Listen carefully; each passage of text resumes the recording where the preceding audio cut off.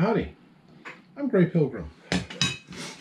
Well, over the years of the development of the firearm, we know what a pistol, a revolver, a rifle look like these days, but there were times where people just were tinkering with various ideas, some of which lasted, some of which did not.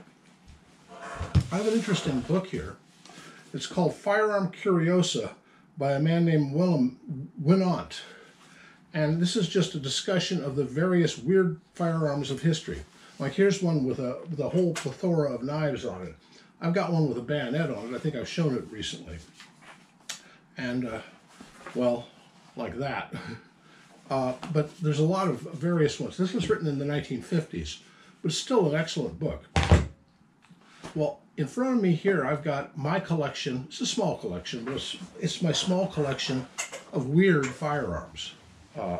They're firearms, sort of. Some of them, sort of. But they're weird. Starting with one of the oldest. Well, actually, no. Let's start with the oldest. This is my Frank Wesson single shot. Frank was the younger brother of Sam Wesson of Smith & Wesson fame. But he was also a gunsmith. And he came up with this design. It's a tip-up barrel, see, in .22 short, black powder only. It has a Damascus barrel on it and a single action with a spur trigger. And it works. I think at one point it must have been owned by a museum because this is a standard museum tag that's on it. And I don't know. I have no further data on its origins, but I bought it at a gun store, and it's one of my prized. Well, I've got a Frank Wesson rifle up there as well, 32 rimfire. But Frank is an interesting character. He came up with some interesting designs. Speaking of Frank, I showed this one recently. This is my pivot barrel gun. Now Frank did his like that. That's from the 1850s, by the way. He did his in a much smaller form factor, shooting .22 short, which at the time was just called .22 rimfire, because that was the only .22 around. It was the very first .22. But this one's in black powder with nipples on the back.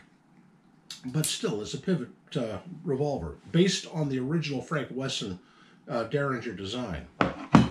Well, with those out of the way, let's go over to Europe. This is a pinfire. Pinfires are, well, this one happens to have a broken mainspring on it, but I have it as an example of type. In case you're not familiar with pinfire, in the days before centerfire cartridges were developed, or even rimfire, a man named Casimir Lotachaux in Paris came up with a design. And the design basically has a cylindrical cartridge for the bullet, bullets on the front, full of powder, but instead of having a primer on the rear of the thing, it has a pin driven down through the top with a bit of primer compound, usually fulminate, at the base. So when you drive that pin in, it explodes the fulminate and shoots the cartridge. So if you look carefully, you'll see that it has these little slots here. So when you load it, what you do through the side gate, it's missing the side gate, but you would basically line up the pins with these slots. Then when the hammer comes down, it comes down directly on that pin, and that sets it off.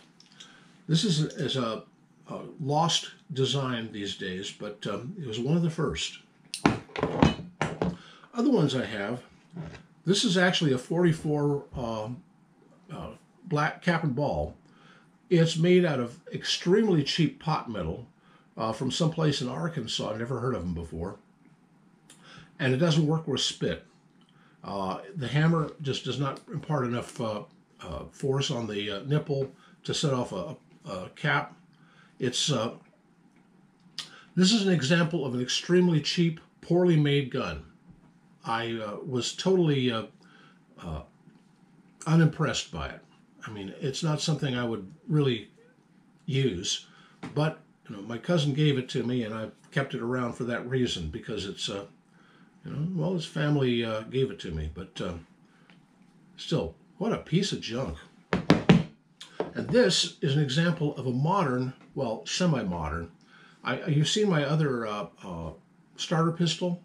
This is another one. This is also made in Germany, but it was made in post-war Germany when they were really hard up for good machining and other things, because, I mean, all of their machine tools have been bombed to the Stone Age. And again, this is made out of pot metal. The hammer is just a piece of sheet metal that's been stamped into that shape. It does fire, sort of, but it's cheap. I mean, the hammer face does not really contact the blank here. It's here in the middle of the hammer that does it, as you can see. Again, a weird pistol and a little bit cheap. And this is a EIG model E16 from Italy. Another Derringer, but this Derringer is kind of weird. It has 4 barrels in it, and it pivots open like this. And when you fire it, it has an extremely brutal trigger, but the firing pin goes in a clockwise direction from barrel to barrel to barrel to barrel, and shoots all 4 rounds. 22 long rifle. Interesting little pistol. Not very practical, but quite interesting. And I thought it was interesting, so I picked it up. You know, the gun stores around me seem to have weird things every now and then. And when they get weird things, I buy them. I like weird gadgets. I mean, I love the gadget factor of firearms. And this is a perfect example of the gadget factor of the firearms. You know, just what people come up with over the years. Now, these are just little pistols.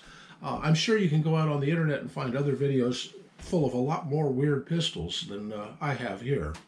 I'd suggest going to see an arsenal, because Odysee will show off obscure things, and he will describe them in detail, and he's a far better historian than I am. But, oh, and do look for this book if you can find a copy. Firearms Curiosa. It's an excellent book. It's a good read. And it's also a reference text for when you find something weird, and you can look it up in here. Anyway, not much else to talk about. Happy trails.